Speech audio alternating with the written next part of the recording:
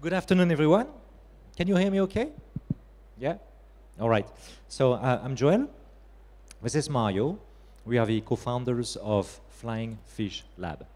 And Flying Fish Lab is an open innovation consultancy headquartered in Singapore. What we do is very simple. We help companies, we help brands innovate and compete better. We have our own methodology called controlled disruption, and we apply it to product innovation, building more relevant and differentiated brands, go-to-market strategies, and so on.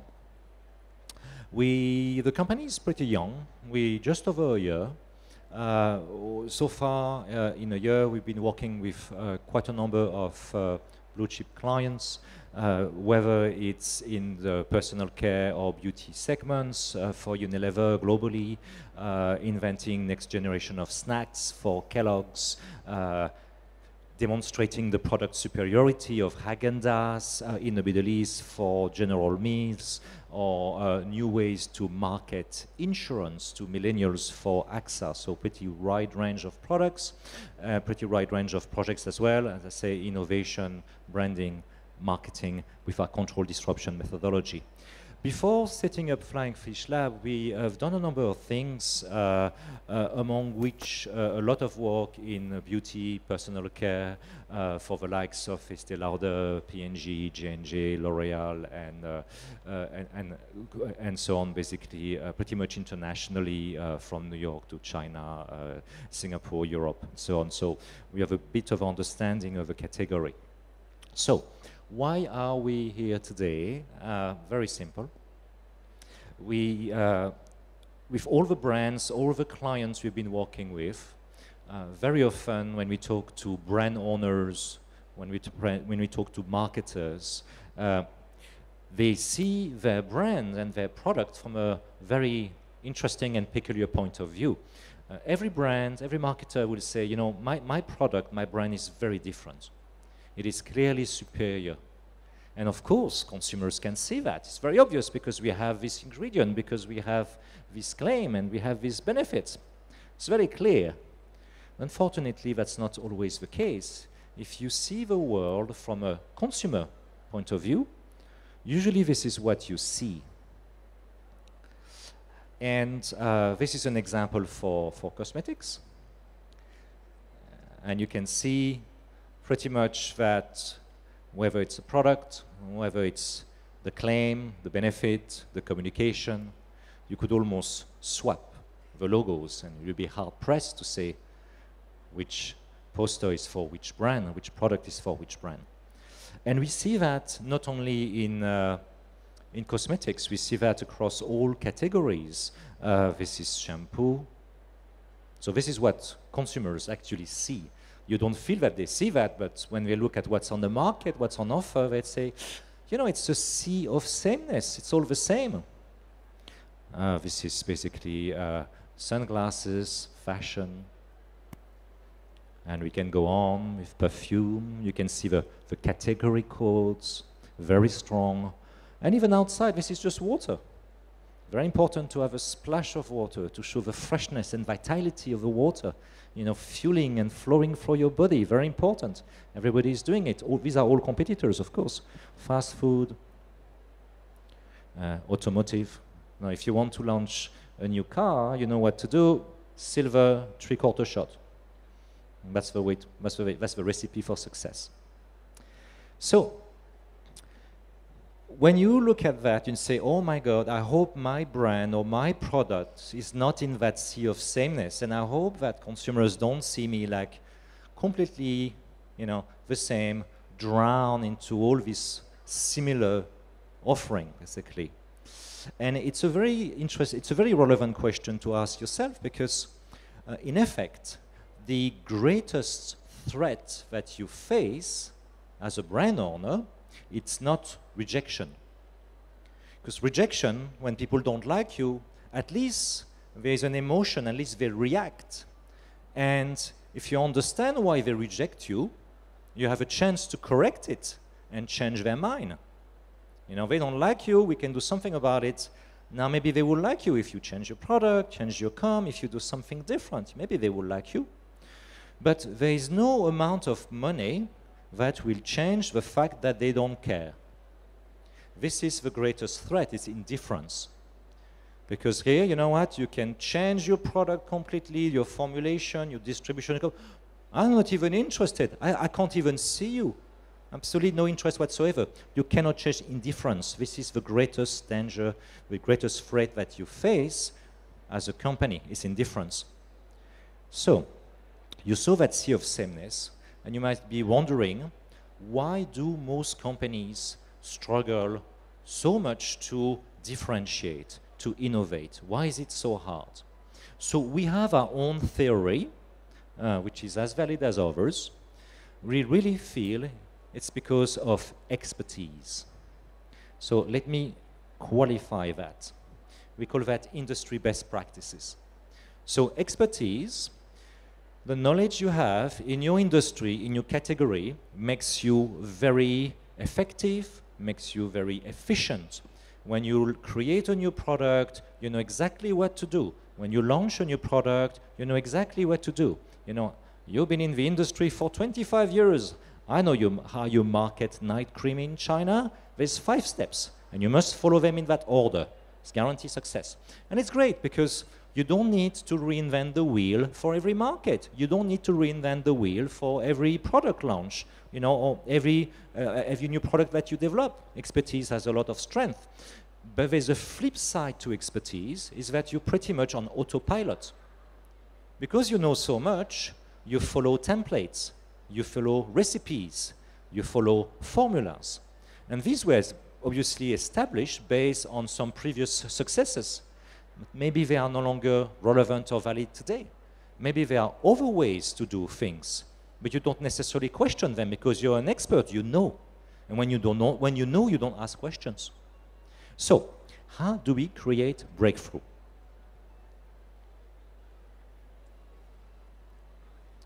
It's not on. Good.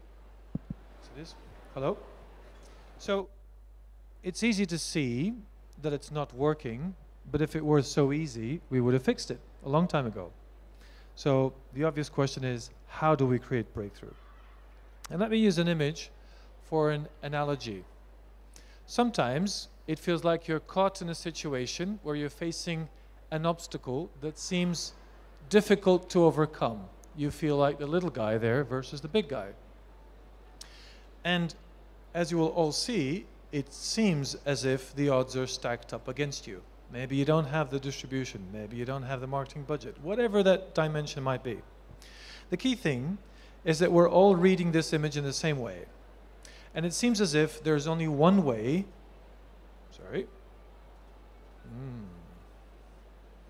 Thank you.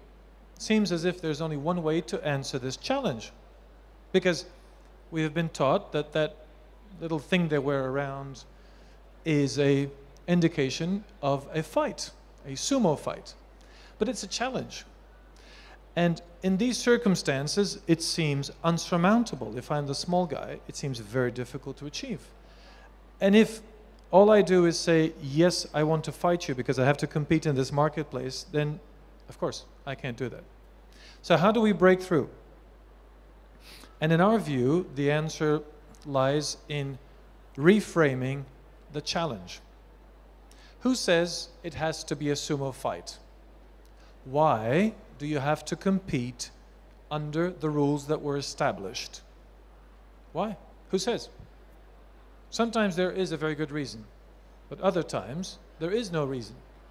And reframing the challenge is about asking, why not?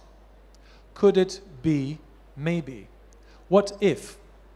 And if you start thinking that way, you go, I don't want to fight you. You're too heavy. These rules don't suit me. So what could I do? I mean, dominoes? Nah, doesn't really work. It still has to be something physical, not just intellectual. Monopoly? Same problem. But maybe instead of fighting you, I could race you. And all of a sudden, my competitive disadvantage becomes a competitive advantage. All of a sudden, what happens is that the expected outcome from the very same problem, so there's been no change to the problem, but the outcome is different. And all we've done is reframe the issue. So, in order to do that, in order to keep asking why, in order to keep asking why couldn't we, in order to keep asking what if, we need that thing that young people have when they start their first job, right? They go in and they say, sorry, excuse me, madam, why do you do it this way? They have what we call intelligent naivety. It's much easier for someone who doesn't understand those rules that Joël was describing, which make you effective, which make you very efficient. It's much easier for someone to ask, why do I have to hail a taxi in the street like this? I have a phone. I could just look it up, right? Couldn't I? Today it's called Uber, but 10 years ago it could have been done. No one did it until someone said, why do I have to call a taxi in the street? You need intelligent naivety to help you reframe the challenge you're facing. Thank you. And for us, that's very hard to do from the internal expert perspective. It's a lot easier to do if you're an outsider. If you don't understand the category rules, if you don't understand the complexity, if you do not understand the constraints, because some of them need to be questioned. And so, the way we think you can solve the problem, in our opinion, is to combine the three ways in which you might ever solve a problem. And we'll explain this in a bit more detail. But basically, there are three ways in which you might solve a problem. One is to ask outsiders, people who don't know your company, don't know your category, don't understand. And they'll have lots of stupid ideas. But among these, you find some interesting ones that will be thought-provoking. Another way to solve that is to bring in people from different disciplines, people from different functions, and to combine people who are more numerically inclined or more R&D with people who are more artistic or more whatever, design. Bring all those people together and see, by thinking differently, that's cross-functional work. The last way in which you could solve a problem is to give it to an expert and say, you're the expert on flavoring, tell me how I could do this. But if you combine these three approaches, whilst this isn't a guarantee of a magic bullet, in our view, it gives you the best chance of finding breakthrough. And for each of these, and Joël will start by explaining the first one, which is the outside in, we believe that crowdsourcing is a great way to bring in outside in thinking. We actually believe that you then need to push that, and there is a set of tools that are very useful to that, which is challenge your thinking. And the last piece is about allowing the silo work to take place and to bring value into the process. So let's start with outside in. So outside in, it's great, thank you. I know not to go to that corner. Learn fast. Outside in is really about getting people involved who don't necessarily know about your category, about your industry. So they don't, because they are not experts, they are free to ask the questions that you are no longer asking, therefore to see a problem from very different perspectives that you see your own problem. Therefore, they are more likely to come up with original solutions. Simple as that. And there are many ways to get outside in thinking. One of the ways we are particularly fond of is through crowdsourcing. So I'm going to, apologies for those who are very familiar with the term crowdsourcing. For those who are not, it's very simple. There are a number of platforms out there, online communities, with a lot of members who love to solve creative challenges. So it's online or on mobile, tablet. And these platforms, basically, brands organize contests, competitions to get creative ideas. Simple as that. So it's an online contest where you are given a challenge as a member of a community and given a deadline to submit a solution. And the best ideas get rewarded, usually with cash prizes. You get money for the best ideas. That's basically an overview of what crowdsourcing is about and how it works. So there are a number of platforms out there, a number of online communities that you can tap into to get these outside-in perspectives. These are examples of what you could get through crowdsourcing. This is a project that we've done actually in cultured meat, yogurt for a New Zealand company. So you can get product ideas as simple as sketches, you know, rough drawings with some explanations. If you challenge it, say, I'm looking for a new way for people to consume yogurts, you know, which is more fun, more innovative. So then you get a lot of thinking behind that. You can get more sophisticated platforms where the creators will spend a little bit more time, really think through the solution, what's the target consumer, what's the problem they are really trying to fix. And then some platforms really go full length into very complex, complicated products. They can solve very technical challenges, think about distribution, you know, point of sales, user experience, interfaces. You know, it's really, really thorough. Obviously, these platforms, the projects take, you know, different length. So simpler, shorter, cheaper. More complex challenges, it will take a lot more time, and it'll be more expensive, but the output that you get is obviously very, very different. So there is an art and a science in, first of all, when doing crowdsourcing, is which platform do I choose based on the makeup of their community, based on the skills, and just based on the output I'm looking for. Maybe, you know, if I want to drive, you know, for 1 kilometer to go my shopping, I don't need a Rolls Royce, you know, a Skoda or Honda will do. I don't need to pay so much. So you actually have a choice to pick the best platforms for your project. The one thing to consider when you organize a contest on a crowdsourcing platform to get that intelligent naivety, that fresh thinking, is that people who participate are not professionals of your industry.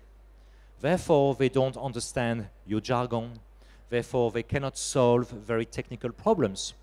More often, they come from backgrounds such as they are graphic designers, product designers, illustrators, or we get, you know, architects or even housewives, you know, who like to draw and have a lot of ideas. But they use this platform as a channel, you know, to express their creativity. But what they don't understand is the chemical, the formulation, the cost of the ingredients, what is safe, you know, how does it work? It's no point giving them a challenge that has all these parameters because they won't get it. So you need to be able to digest and simplify your challenge. And one of the best way to do it is imagine that you're just meeting someone in a bus and you're going to explain in one sentence what you want them to do, so they could participate and give you some good feedback or good input. If you can do that in one sentence in plain English, then you know that your project is likely to be a success because at least everyone will understand it. There is a platform that we like to use very much called Jovoto. It's based in Germany, but it's pretty international. There are members all over the world. And this is a typical participant. His name is Tommaso. By day, he's an architect. That's his job. But he really wanted to be a product designer. So in the evenings, on the weekends, he participates in crowdsourcing contests to solve product design challenges. And in his own words, why does he participate? It's not for the money, because if there are 200 submissions to a project, there's only one prize, where you're more likely to lose than to win. So most people don't participate for the money. They participate because they want to express their creativity. They want to have fun, they want to progress. I'm an architect, I love to learn about product design. So the more product design projects I participate in, the more I learn, the more I sharpen my skills. And if you can give me feedback, you as a respected marketing or product designers or expert, it's extremely valuable because it allows me to grow. So when you actually prepare this kind of project, it's very important to think of a win-win situation. You cannot give people a task. I want you to do that. That's it. It has to be something where they get something out of the project as well. A bit of a freedom to create, a freedom to express themselves, some learning. So you have to think of that win-win scenario to increase the likelihood of participation to your project. Because on these platforms, all the projects compete one with each other. So the members of a community will see your project among many other projects and choose to spend their weekends on your project or not, or on another project. So you have to make your projects appealing enough. Typically, if everything goes well, if you got a good brief, good participation, you will get a lot of entries, a lot of solutions. So they will be in the form of visuals with some explanations. This is my idea, this is why it's great. And then basically the hard work begins. These are usually not solutions, at least we don't consider them as such. We use crowdsourcing as a source of inspiration for our next step. But really, before it's fit for purpose, before we can actually use that for our next step as a source of inspiration, there's a lot of hard work to try to make sense of the solutions proposed by the community. Very often someone will have a great idea, but unfortunately they can't express it well. So you have to be able to almost reverse engineer and say, well, he thinks that his idea is so-so, but actually it's brilliant, but he focused on the wrong part. If I had focused his explanation on this part, everybody will have get it. So you need to spend a lot of time going through each idea that you receive, try to understand what is the insight, basically what is the need that's driving that solution. Because very often they'll say, here's my solution. Okay, great, but what problem are you solving? So you need to do that reverse engineering yourself, make sense of the entries, analyze them, and then format them, see really the potential, and then suddenly you have a very rich source of stimuli for a next step in our innovation process. Thank you. So there might be different ways in which you want to take this stimuli forward, but we have a point of view, and in our experience what works is to bring in the team, the cross-functional team, and to take them through these ideas, as Joël was just explaining. Here's what's interesting about this idea. Here's an insight that's intriguing. Here's a product concept that's really very different.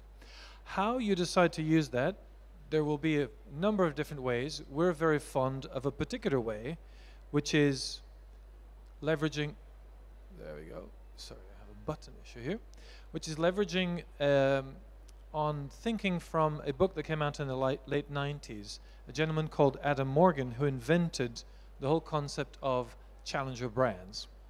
And so the whole idea behind it is that challenger brands can't compete in the same way as the established players, as the category. They're looking for different ways to do that. In a nutshell, it's about learning how challengers do it and applying it to our brands. It's essentially a lateral thinking toolbox. Okay? The whole challenger thinking piece is a lateral thinking toolbox. So it's not a state of market, it is a state of mind. One of the favorite quotes we have is Phil Knight, the founder of Nike, who says, "We are the industry Goliath, and we will stay that way by acting and thinking like the industry David." We're number one because we think like a number two. Because the minute you think you're number one, you become complacent. You stop challenging yourself. And that's really the ethos of what challenger thinking is all about. It's more than having a brand name, it's having a point of view. Because just saying what the category says doesn't set you apart. But when you have a purpose, and that is to fight for inclusive beauty, because we don't care if it's a man dressed up as a woman, we think that that's what cosmetics do. They allow everyone to express themselves. Then that's why MAC Cosmetics has a very strong point of view as a brand.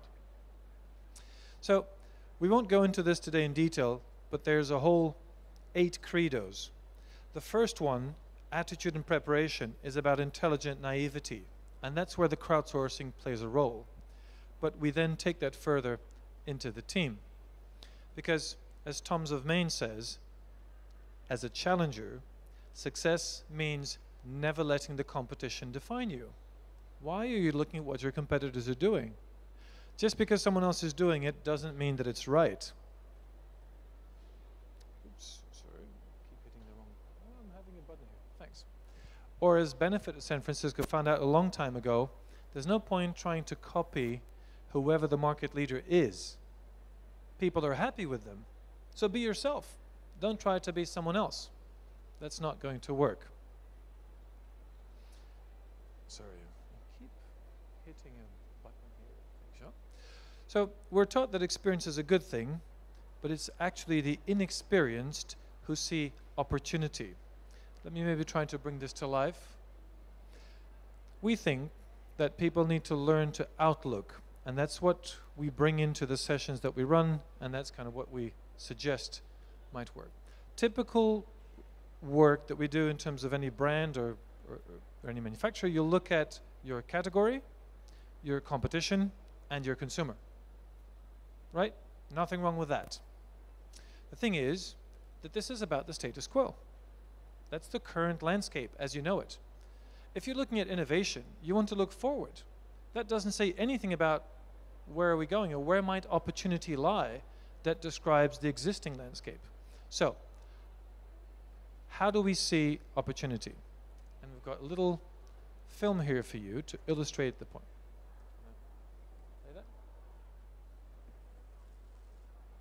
This is a story about curiosity, about seeing opportunity where others don't. This is Ingvard Kamprad, the founder of IKEA. He is walking through a crowded meat market, staring at the stalls packed full of chickens, rows and rows and rows of plucked chickens. To the casual observer, there's nothing of interest in this familiar scene.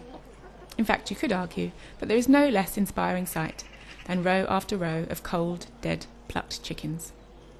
They are simply there, laid bare, unimaginative, unfeeling, and ugly.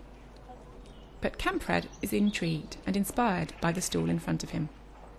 Because although on the surface he sees exactly what everyone else sees, he also sees something they don't, something absent. And eventually he asks the question, what do you do with all the feathers?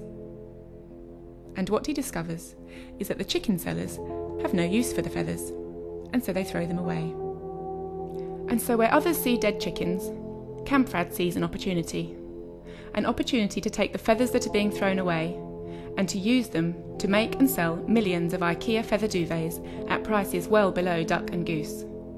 A win for the customer and an innovative new business opportunity for IKEA.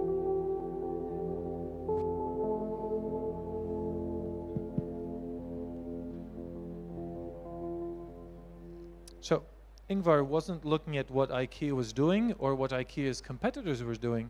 He was looking beyond the category, beyond his current consumer set, beyond his competitive set. Just looking outside, exploring, intelligently naive. So, what Challenge Your Thinking brings us, as I said in the beginning, is a toolbox of exercises that allows us to reframe our challenge over and over again. And if you're a little bit familiar with design thinking, the whole principle behind design thinking is the opposite to our scientific and mathematical modern-day education system, which is 1 and 1 is 2. There are no third answers. There's only one answer. Lateral thinking, by contrast, has a number of multiple options. There isn't one right answer. And so we could look at overlaying the rules of another category onto ours. That's what Lush did.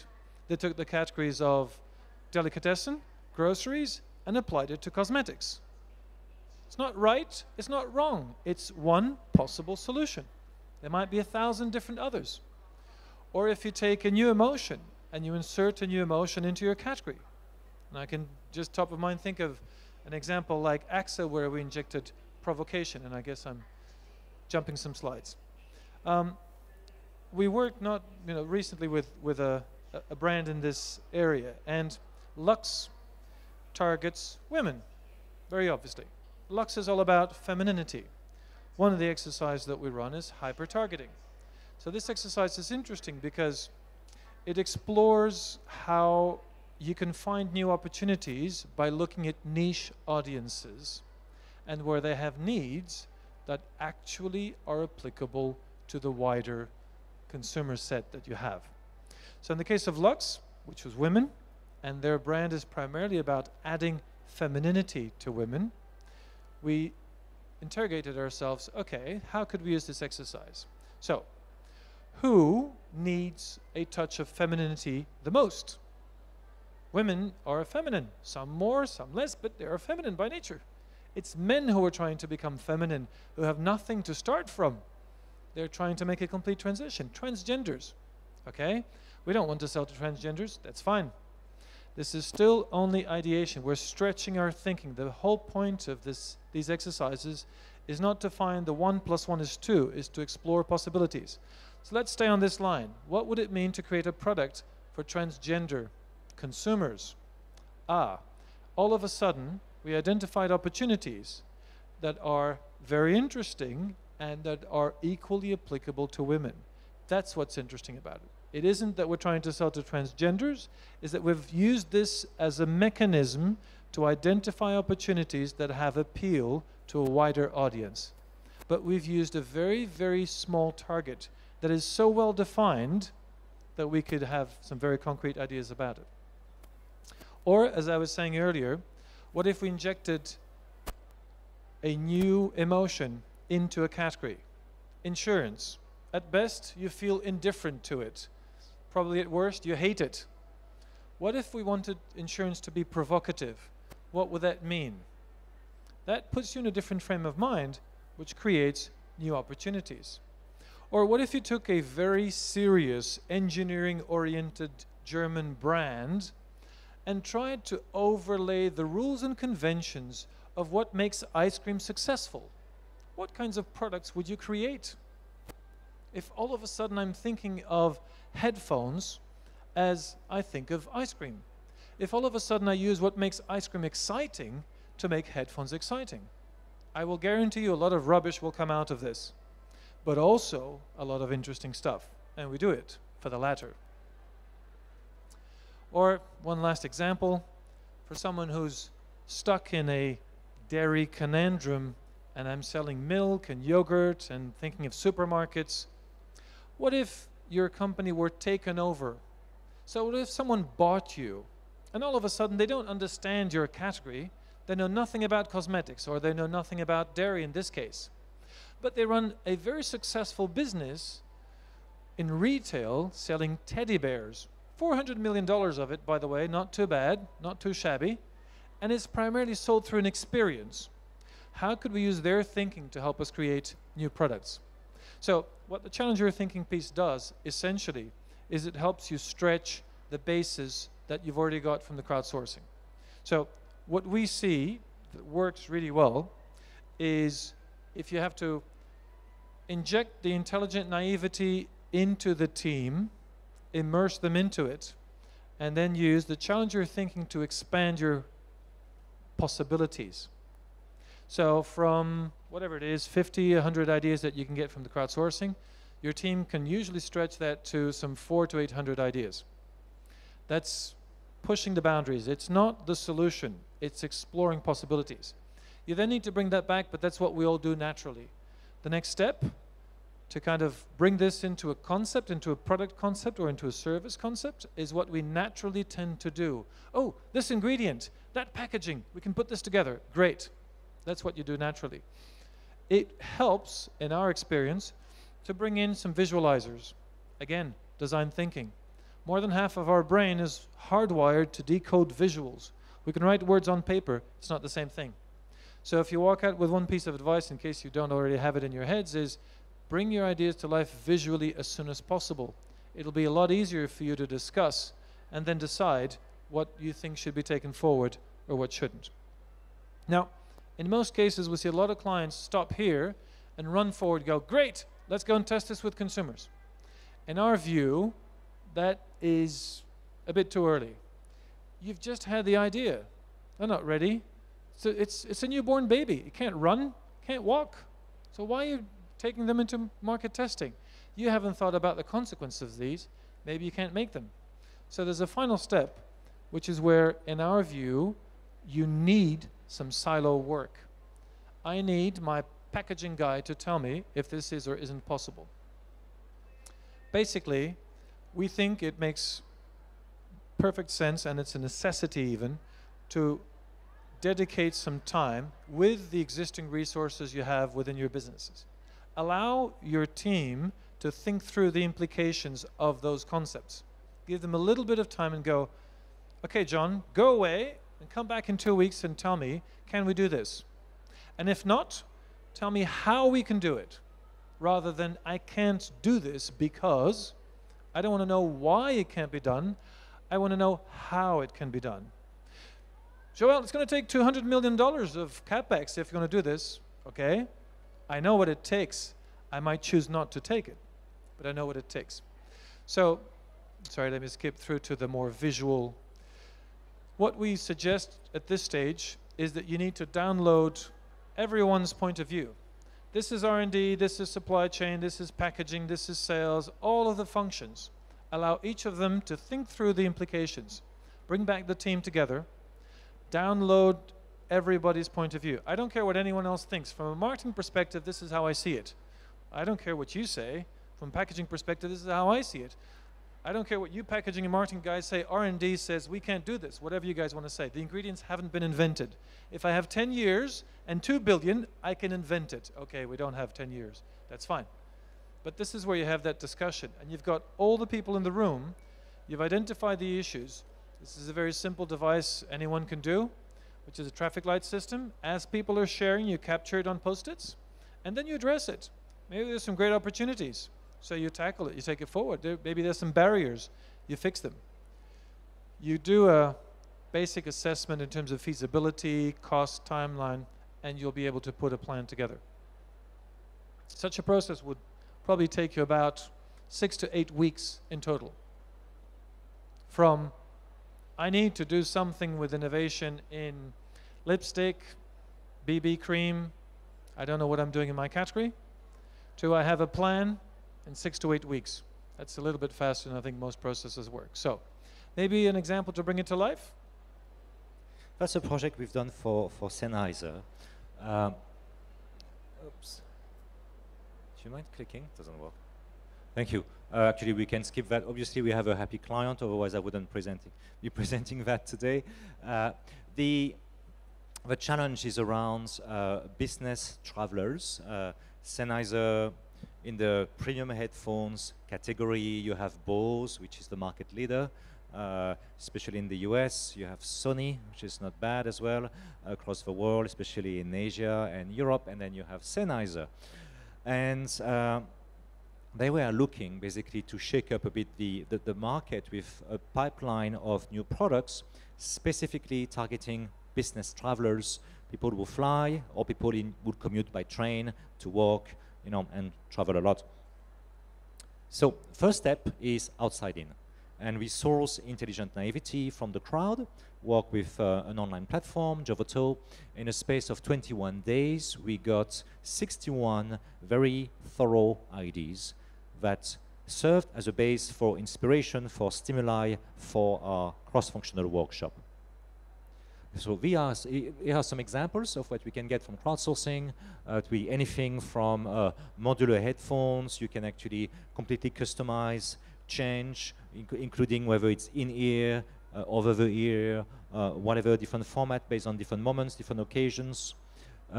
You have different ways as well, you know, cheaper models, different ways actually to grip, and you could actually separate the headband from the headphones as well. And or things which are a bit more surprising, such as a new controller, a new device where you can interact with the headphones in the form of a ring, which could be used to control other electronic devices as well. And it could become almost like a status symbol, you know, you have a Sennheiser ring or not. So you can see basically the depth as well of thinking behind each entry. And what we've done as well is to go through, understand the insights, what does it mean, where are the opportunities, and that's what basically we bring to the workshop. So the crowdsourcing, so we start the workshop usually with talking about, you know, some insights, what do we know about our consumers, the challenge, getting a bit of inspiration and share knowledge among the team members, then go through the crowdsourcing entries, which are also available on the wall for people to view in more details, to do a bit of a walkabout. And we run our challenger thinking exercises. So as Mario explained, can we borrow the codes of ice cream, and what will happen if we apply that to premium headphones, about the fun, the colors, going back to your childhood, very, very emotional territory.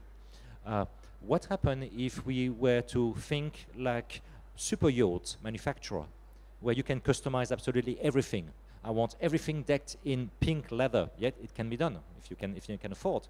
So if we go into an Uber Premium, extremely bespoke, what type of new products would we invent? So these are all lateral thinking exercises designed to stop thinking about headphones, stop being an expert, let's do some role play, pretend that you are solving different problems in a different category for someone else, and you're going to come up with breakthrough that you can apply to your category. Another example, hyper-targeting. We can only sell to kawaii Japanese girls. That's it, which is quite a step removed from our businessmen. Other one, we can only target the road warriors. Performance, high-tech, very masculine. What happened if suddenly our CEO was replaced and Björk, an Icelandic singer who is very known for eccentricity, took charge of a company? What would she change? Or what happened if we were taken over by Lego? They know nothing about headphones, but they know a lot about, playfulness and imagination and creativity, simplicity, modularity. What type of products would they invent if they were in charge? Or if Google were to board us? They managed to make themselves so incredibly useful to everything we do. They permeate almost all aspects of our life. What products could we invent? Thinking like Google. So these exercises, you can see some of the output here, typically will generate 400, 500, 800 ideas in one afternoon, in one morning, with a team of about 20 people. For that workshop, we got 620 ideas. So you got stimuli, which is the crowdsourcing, you got all the knowledge share on the insights about the brand, and you got 620 ideas that you play with. This is designed to push the thinking as much as possible to the point where it becomes uncomfortable. And people say, oh, that's nonsense, that doesn't make any sense, I don't want to play anymore. Then we're getting somewhere. Then what we do is that we bring it together now, that we push the stretch of thinking, we're going to create concepts.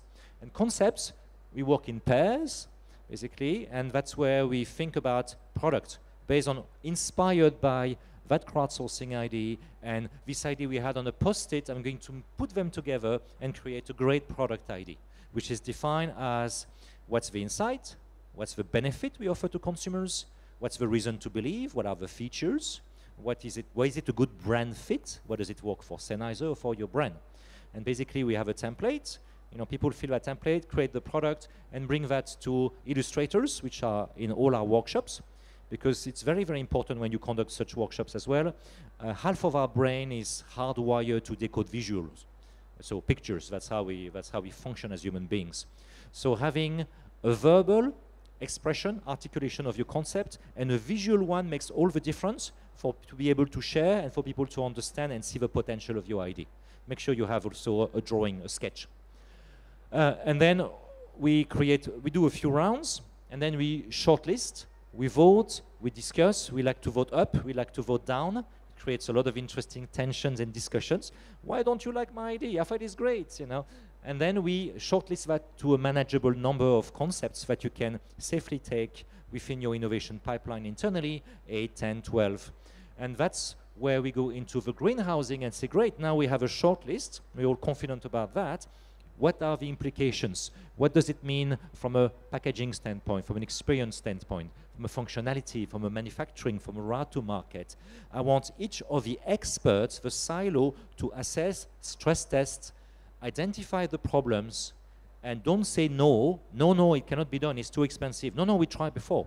We must say, yes, if. Yes, we can do it if you give me enough money to retool this machine, if we manage to acquire that IP from that partner or that license. So we know what's possible, and the concepts are much richer, and now they are in pretty good shape to actually be tested with consumers because we thought of all the implications. The outcome of the project, so crowdsourcing project, 2 days workshop, 622 IDs, 61 crowdsourced IDs, resulted in 43 concepts, which were narrowed down to 5 core NPD IDs, which were presented and accepted by the global board and taken into immediate R&D. So that's, we're going to build that. And one concept is we managed to get a legal patent on it because it's so novel. Nobody is actually doing that. Obviously, it's none of the ones we actually show. So, just to conclude our talk, it's very simple. If you have one thing to remember, the next time you're thinking of creating a new product or renovating your existing portfolio of products as well, there is more than one way to go about it. There are many different ways to work. You can get the outside in, outside in thinking, people who don't know anything about your products, about your category, and it's great to get them on board because they are the ones working to come up with very divergent, lateral thinking, left field solutions. And this is where disruption and breakthrough happen. So get the outsiders. Getting the cross-functional work, the different departments.